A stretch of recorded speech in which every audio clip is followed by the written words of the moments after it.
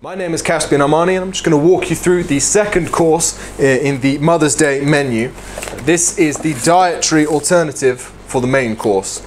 So we'll just take everything out of the box here, get it all out in front of us. Lovely, lovely stuff. Right, so you want to get your bread in the oven at this point, get your oven on 180 degrees and get your bread in for 12 minutes. Right, following on from that, you've got your carrots here, and you want to get those into the oven for probably about 8 minutes or so. Lovely. And these will just go straight onto the tray. You don't need to put any oil on there or anything of that nature. These will just go on the tray and into the oven for about 6 to 8 minutes. Lovely. Right, those are going to warm up. We'll put all of this stuff off to one side. You want to start getting a pan of water on the heat, just warming up to re-warm your sauce and your carrot puree as well. Right, we're now going to cook these beetroots. So these beetroots have been salt baked, so literally baked on a tray of salt, not in a salt crust. And that's just really, really gently broken down the outside of the beetroot, cooked whole with the skin on. The skin becomes leathery and you just peel it away, and what you're left with is these really wonderful, almost meat-like beetroots. These are absolutely, absolutely lovely. Right, so we've got a little pan over here. We're just going to turn that onto a medium heat. And we'll just get a little bit of oil in there. Lovely. When that heats up, we'll go in with these beetroots. And you won't need to season them just yet. You can give them a taste once they come out of the pan. If you want to add more salt, you can, but these have been cooked on a bed of salt. So the salt has permeated all the way through the flesh to give this lovely, seasoned, meaty piece of beetroot. Lovely, that pan's just coming up now. A little bit warmer.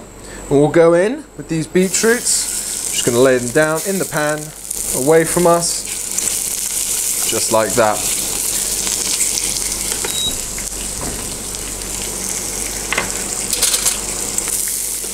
Lovely, and we're just looking to get just a little bit of colour on these beetroots, and these are going to be almost like steaks on the plate. These are going to go really nice and dark and caramelized, and all that lovely sugar from the beetroot. Just going to bring this lovely roasted umami flavor.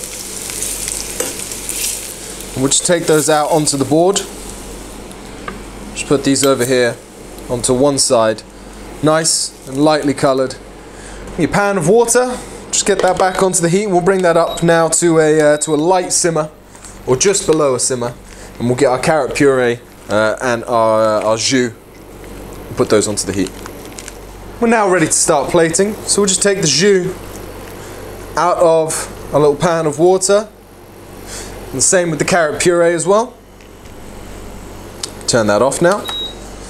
Lovely. Right, now we'll start plating. So first on, just put the little beetroot steaks just like that.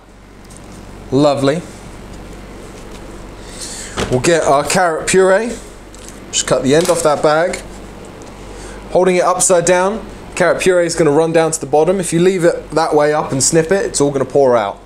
I'm grabbing it from underneath and squeezing. And then I'm going to flip it over when I'm ready to put it onto the plate and squeezing gently to pour the puree out. Right, carrots next.